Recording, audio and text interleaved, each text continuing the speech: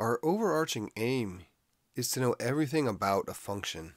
We want to know where it's increasing and decreasing. We want to know where its maximums and minimums are. We want to know exactly how it curves up and how it curves down. All of that can be found using calculus. So let's start by examining when or where a function is increasing and decreasing. Okay, well, when a function is increasing, that means it's going up and to the right. We don't know much about how that's happening, but the one thing we know is that the derivative is greater than 0 when a function's increasing. Similarly, we might have a decreasing function, and maybe it goes something like that. We might not know much about this function, but the one thing we do know is anytime it's decreasing, that derivative will be less than 0. Thus, if we just focus on the derivative and analyzing where the derivative is greater than 0 and less than 0, or positive and negative, we can determine where a function is increasing and decreasing without ever having to see the graph of that function. So let's try an example. Find the intervals on which f is increasing and decreasing, and then we're given f of x equals x cubed over 3 minus 5x squared over 2 plus 4x. Okay, well, here are the steps we follow. First, we find the derivative. Next, we find the critical points and use those to define regions. And then lastly, we use test points to check each region and determine whether or not the function is positive or negative in that region. So let's go through this. Okay, well, we can take the derivative here. This function is actually set up quite nicely for a derivative, I have to say. Using the power rule, that gives us x squared minus 5x plus 4.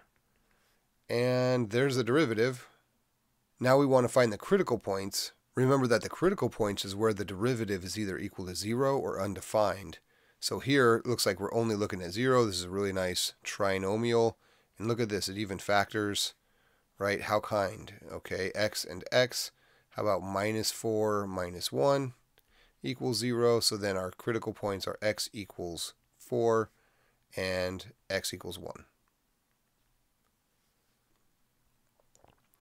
Okay, so what this does is define regions on the number line for our function of interest, right? Because anytime the function equals 0, well, what could be happening? The function could be going up and then turning around and coming down, or going down and turning around and coming back up, or neither, right? It might be something like this.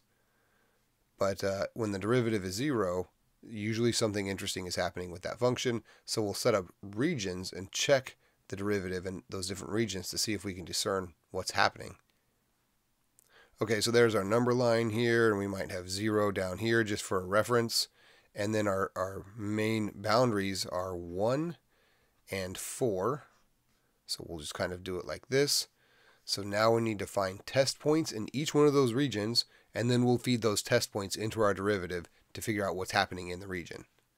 You may recognize this technique from when you did graphing functions back in pre-calculus, or some other class prior to calculus.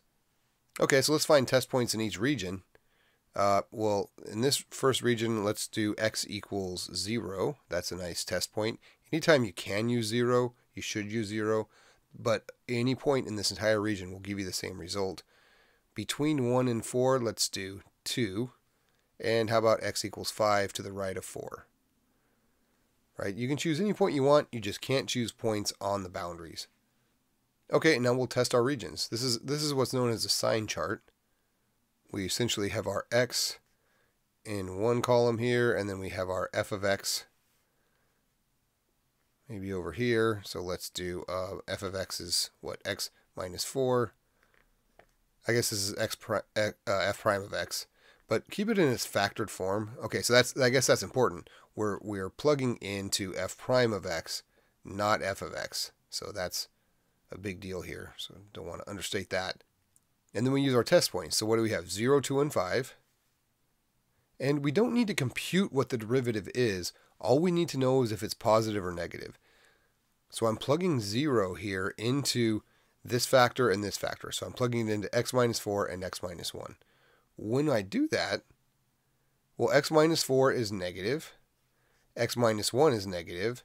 Negative times a negative gives us a positive. So it's positive in that region. We can even go down here and fill it in with a positive to remind us that the whole region is going to be positive. So our function is increasing in that region. Okay, now we plug in 2. Again, we don't need to know what the function is. We just need to know if these factors are positive or negative when we plug in x equals 2. Well, 2 minus 4, I don't care what that is. I just know it's negative, times 2 minus 1. Well, that's positive. And I know that negative times positive gives us a negative. So this whole region here between 1 and 4 is negative. And moving on to x equals 5, plugging it into our factors, we get x minus 4. Well, that's positive. Times x minus 1, that's still positive. And of course, positive times positive gives us positive. Okay, so this whole region here from 4 off to infinity is going to be increasing. Well, how do we present our answer? We want to use interval notation to say where the function is increasing and decreasing. So let's do that.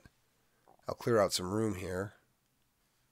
Okay, so let's determine where the function is increasing. Well, that's any time when we have positive derivatives here. So that looks like it's going to be these two intervals. Let's put in interval notation.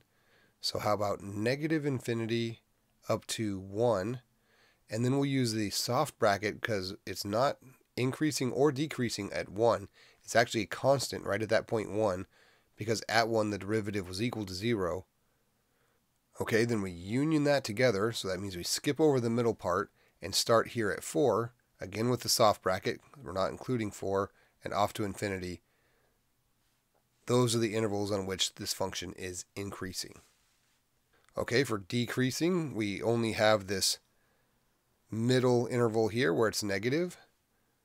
So that's going to be from 1 to 4. Again, I won't include the endpoints because at 1 and 4 themselves, the derivative equals 0, which means it's technically constant at those points. And there you have it. Let's take a look at a graph of this function in Desmos to interpret these results visually. So you can see our function here in blue, and then I've drawn in vertical lines at 1 and 4.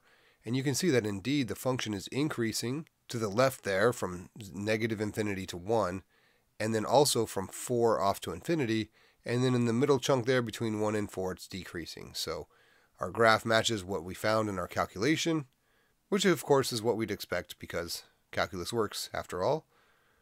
But what this is all leading up to is we'll eventually use all these properties of derivatives and all this to graph the functions ourselves. So if we can know enough about a function, we can just create this whole graph. So that's what we have to look forward to.